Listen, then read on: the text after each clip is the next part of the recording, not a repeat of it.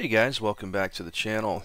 Today is Saturday, August 15th, 2020, and this is the Flight Sim News. So, Lukas S. Wolta has put out yet another video talking about performance in DCS world, and this time out he's talking about something called culling. Hello everyone, today I'd like to give you perhaps a little optimism about coming VR performance in DCS. On the left I have enabled culling, an experimental rendering technique seemingly currently in development for DCS, and on the right culling is off. That's how DCS is at the moment. DCS might not seem to have a big FPS difference between culling on and culling off, but let's play that once again and notice how it's a goddamn slideshow on the right. This is DCS as it is currently, culling on, experimental on the left. So, what is this? How the hell does this work? And why is it that once I get away from the runway, that performance suddenly aligns between the two? Well, that's because culling is a way to reduce the amount of polys that are rendered. It's a way of only rendering what's in the scene, what does the user see, and leave everything out. DCS doesn't currently do this, but this is what's seemingly in development right now. Let's take a look at another situation where we can see the benefits of culling. Here, once again, FPS is somewhat aligned. There's a bit of a benefit on culling, but it's mostly when we get into a dense area, say with cities and speed trees in there. This video is about 3 minutes and 39 seconds long, and if you watch it to the end, there is a command line parameter that you can put in one of your config files in DCS to turn culling on to see if it does anything for you. So I'll throw a link to this in the video description as usual, and you can check it out for yourself. So in other DCS news, the weekend update is out, and it talks a lot about the Viper roadmap and features. Also, they're talking about, supporting their team in Belarus, Hornet and Viper TGP updates. So, in addition to the text that they have going here, they also put together a Viper and Hornet TGP updates video. Hey everyone, Wags here from Eagle Dynamics. In our next open beta update, we plan to release updates for both the Viper and Hornet Lightning targeting pods. The Viper pod received many improvements, including cursor zero, improved HOTAS commands, air-to-air mode, and it now much better matches its real-world counterpart. For the Hornet pod, we've added several new items by popular demand, like a coordinate display and the north arrow. Let's get started. This is the airfield. Expand back out. And here we have the SP or snowplow mode. When that's selected, it'll automatically place the target pod looking down at 1/2 the length of the current range setting. And from this mode, you can still designate and move around. Let's cursor zero back to the airfield again. Coming down as target, once we have offset aim points, we'll have the ability to cycle between the target and various offset aim points. Coming down here in the corner, we have a countdown timer. If there's no target designated for attack, it's the time to reach that stair point, which is also indicated here on the HUD. If you have it designated for weapon release, it's the time to weapon release.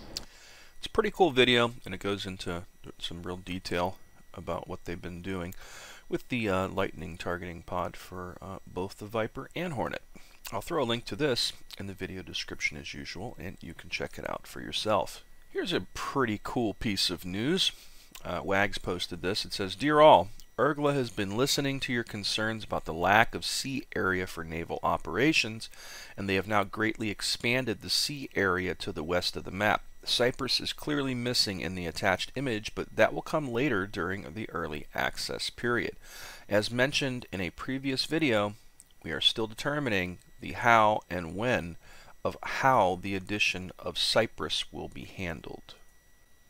So they've expanded the sea, to allow for some better carrier operations. And this is the Syria Map. I will throw a link to this in the video description as usual, and you can check it out for yourself. So here's another video I happened upon from Jeff Favignano. This is supposedly a new helicopter simulator. It's called First Look at Helicopter Simulator. Throttle. There she goes. And we're in the air, just like that. Whoa, whoa, whoa, whoa, whoa, whoa. Whoa, whoa, whoa, whoa. We're okay. We're okay. A little bit. Okay, that means we need more throttle. More throttle, Jeff. There we go. She's touchy.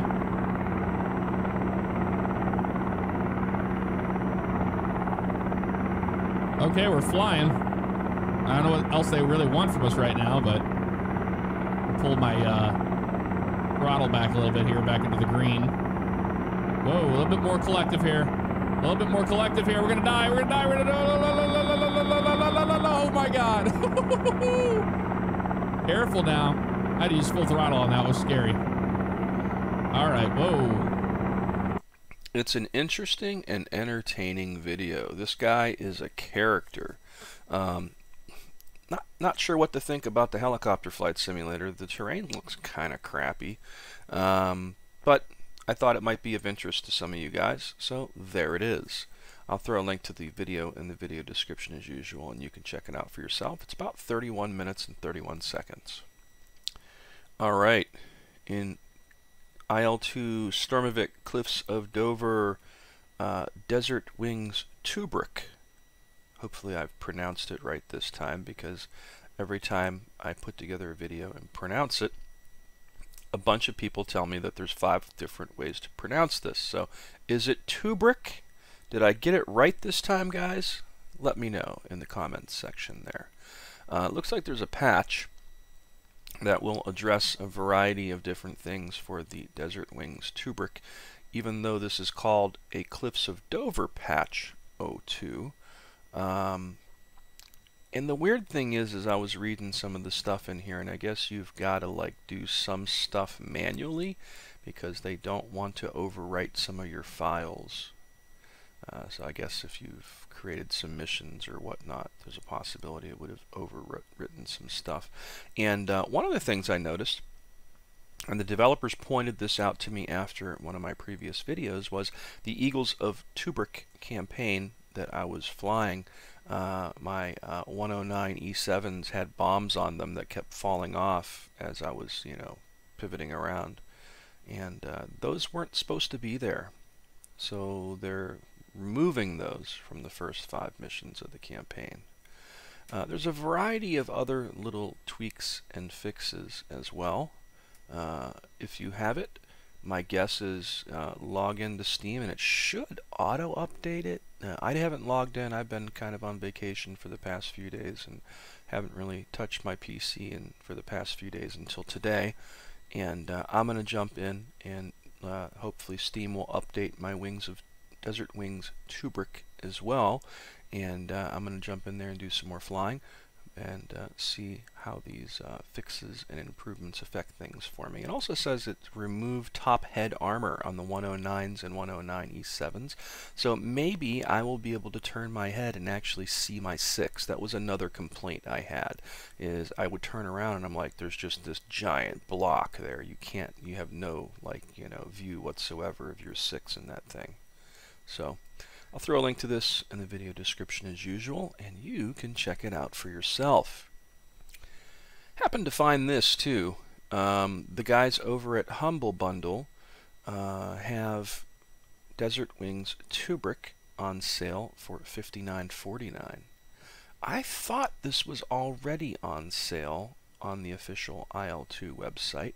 I'll have to look at that, but I'm sure that it's probably a Steam code anyway. Yes, there's the little Steam symbol right there. So you can get it there, or you can get it direct from the guys at IL-2 and 1C Games. I prefer to usually buy these things directly because it helps the developer out a little better. But again, if you want to save a couple bucks on it, I'll throw a link to this in the video description as usual, and you can check it out for yourself. Air Combat Sim. So the newest episode of the Air Combat Sim talks pretty much about the Raven 1 campaign for DCS World. I haven't listened to this yet, but it looks like they've got Kevin Hoser Miller and Vincent Jello Aiello on the podcast this week, and the topic is the Raven 1 series from Baltic Dragon for the FA-18C Hornet from Eagle Dynamics.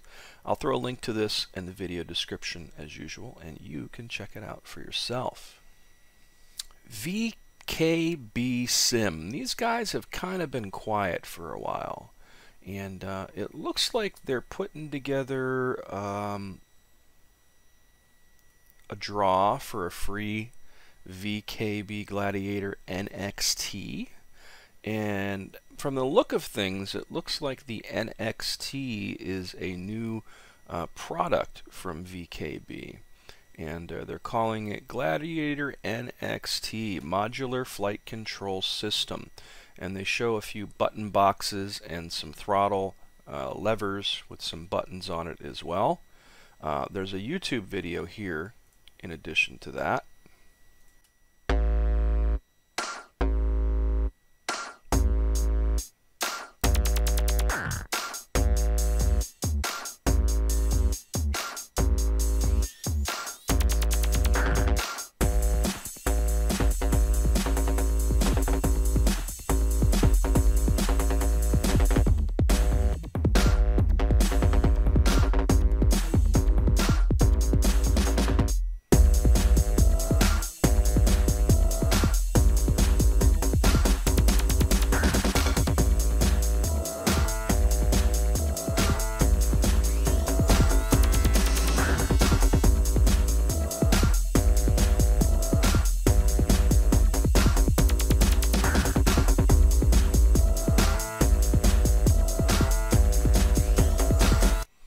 It's an interesting video, to say the least. I'll throw a link to this in the video description as usual, and you can check it out for yourself. Now, a while ago, I had done a video on the Su-57 Mod for DCS World from Cuban Ace, and a few days ago, he posted this. He goes on to say, I'm working extremely hard in order to bring you guys a one-of-a-kind experience regarding the new Su-57 EFM plus ASM build for DCS World. And it's to include multi-role radar with air-to-ground and air-to-air radar modes, all of the weapons used by the Su-57, animated weapons bay doors, animated gun port, EFM flight model, FM digital computer, DIRCM defense suite, navigation, thrust vectoring, both manually and in combination with the FADEX system, project module being developed with C++ and Lua in mind in order to meet the DCS standards, and both external model and cockpit refined from scratch in order to be on par with DCS standards model. Legal matter. NDA document has been created in order to protect our work in regards to the Su-57. This project is no longer open source and everything will be protected. So please, I'm sorry, but we can't share open source code for security reasons in order to show that we are serious about our work with Russia. Our research and travel. Next year, I'll be going to Russia in order to do proper research and get clearances in order to properly research the Su-57. I will let you know the future of the Su-57 project next year. And there's a couple images of the mod. The mod's still available. I'll throw a link to this in the video description as usual, and you can check it out for yourself. I believe at the moment it overwrites, I want to say the F-15, or was it the Su-27 that's in there. It's been a while since I've done the video, so I even have to go back and look. I haven't used it since then. But it's promising. And it's nice to see that the guy's, going to put that time and effort into it. So again, I'll throw a link to this in the video description, and you can go check it out for yourself. IL-2 Stormovik Great Battles Series news. So the other day, I had mentioned the update that they're getting ready to put out for 4.009, and it looks like now they're talking about the P-51B and C that is being developed for the Battle of Normandy. And now they've put together a variety of work-in-progress images, and that's about it for this update. There's not a lot in there, other than, you know, they talk about there's going to be a special canopy called the Malcolm Hood, which was used in rather significant numbers by Mustang pilots. There will also be as many as 3 options for gun sights, one of which will be gyroscopic.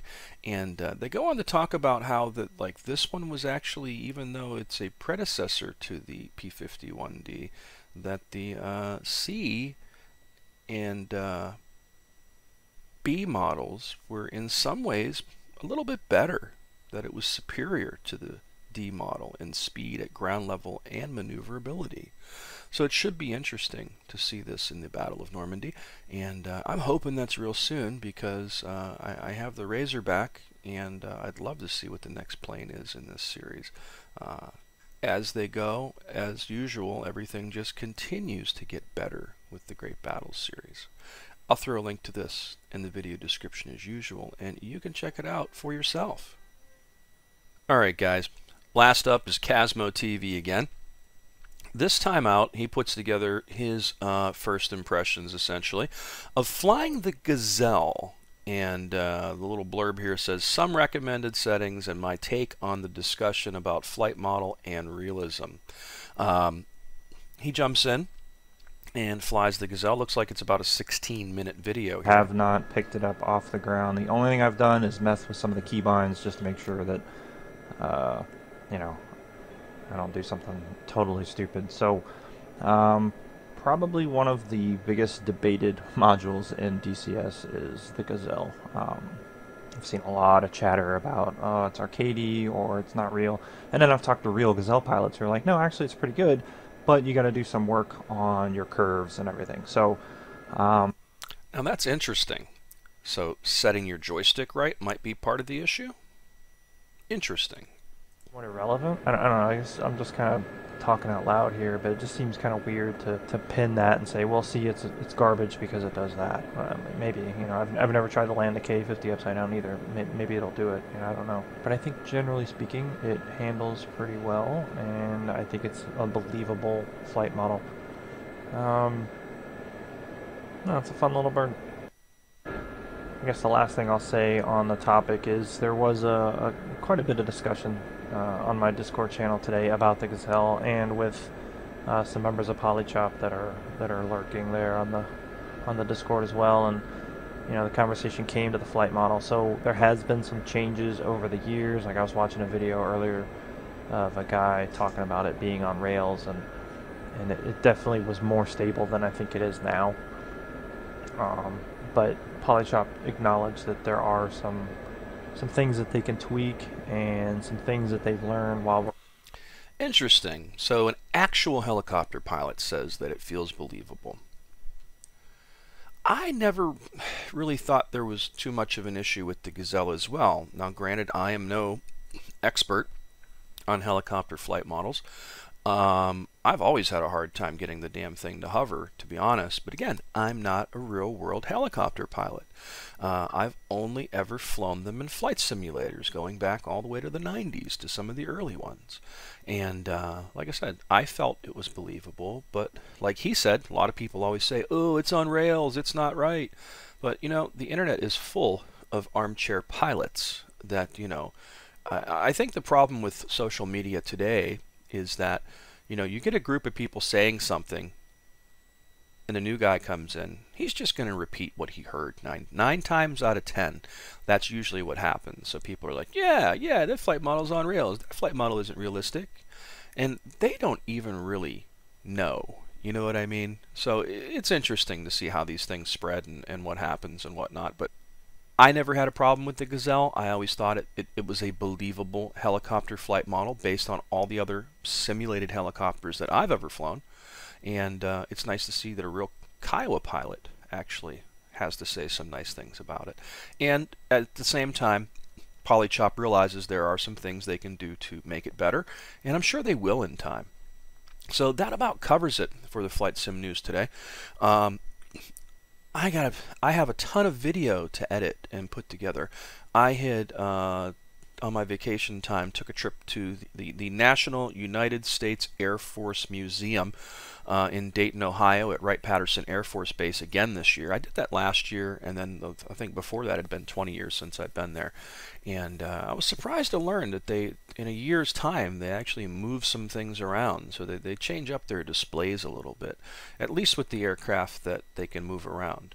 And I was able to spend more time this year than I was last year. And the museum was a blast, and it took us about 5 hours to go through the whole place, and ran out of battery power on our phones and wasn't thinking that I should have probably bought one of those battery backup pieces. So there's a couple planes I didn't get to cover, one of which was the B-1, and I think I have some footage from last year I might be able to mix in to get some coverage of that at least. But I have a lot better video footage than I did of last year, because like an idiot I held my phone, you know, straight up and down in portrait mode when I recorded that last year.